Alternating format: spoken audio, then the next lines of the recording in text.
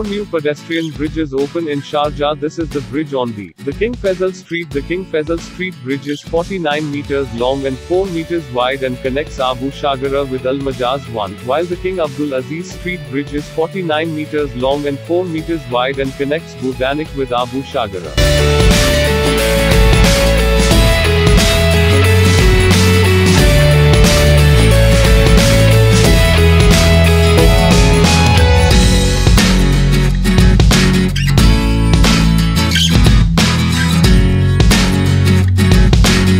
The pedestrian bridges on King Faisal Street, King Abdul Aziz Street and Ittihad Street were made of steel structures and designed in line with the unique architectural nature of the emirate.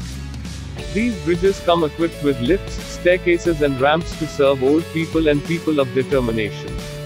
The locations of the bridges were chosen based on several traffic studies, which took into account the traffic and pedestrian flows and pedestrian-related accidents in those areas.